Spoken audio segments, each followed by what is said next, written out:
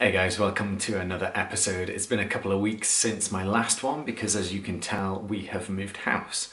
No, I didn't paint the wall orange. It was like that when I got here. So today I'm going to talk about hiring your first employee. So when do you hire your first employee? For me, when I was starting out the business and starting out contracting, I didn't want to get complacent, so I was asking people about the next step already. So that for me was hiring an employee and detaching my time away from the amount of money that I made. I think ultimately it's about switching it from a service to a product. So that's probably the end goal. But in the early stages, I was asking about how do people employ, when do they employ? I remember someone saying that they employed someone when they had enough money and they had some admin tasks, paid them minimum wage and got them in pretty soon. For me, I've been lucky enough to hire Tom a couple of months ago. I think I was always a bit reluctant to do it because I know there's a bit of a responsibility of not only on me for paying my rent, but also now him and his wages being paid. So rather than seeing it as an expense, but see it as an investment, then that really helped me. If I do this, it's going to provide much more opportunity than it will take away. So I need to frame it in a positive way to go ahead with it.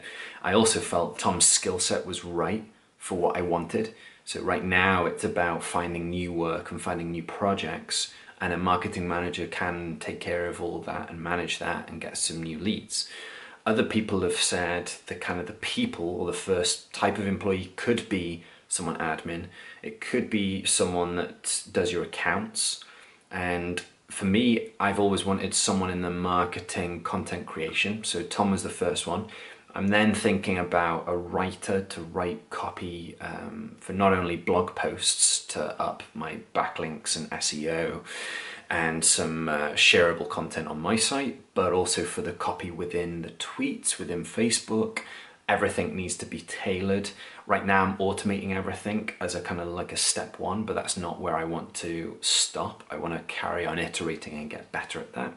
And then thirdly, other people have said video production or a video editor or basically a marketing intern of sorts. So that's the kind of who you might want to get for your first employee. I think once you have hired that person, it's really important to start documenting processes. So then once they've kind of grown out of that role, someone else can take that and it'll be a handover with a processes document, and that document's a living document, so it changes over time. When Tom joined, I needed to create a processes document to hand to him, and that was about the way that I created these YouTube videos, for example, or this podcast.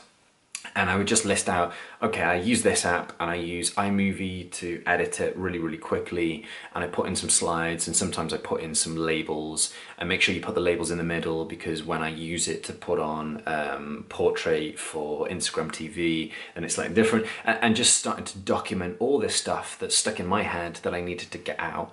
And now that document is much more fleshed out, and even the detail of using your Mac to export the audio only to upload it to Anchor.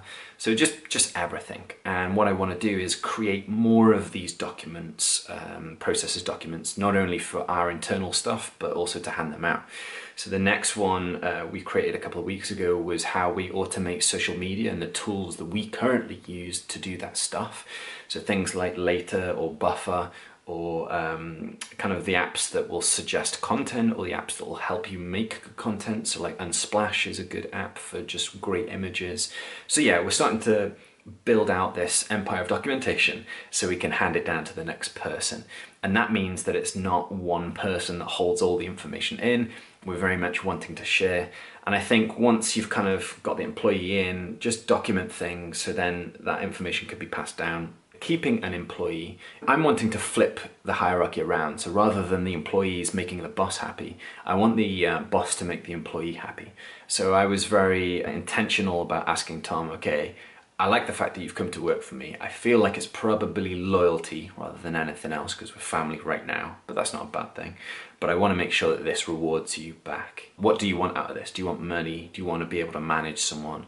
Do you want to work on particular projects? Do you want to be close to clients? Do you want to be in the client meetings or whatever those things are? Very much be really honest and have that chat.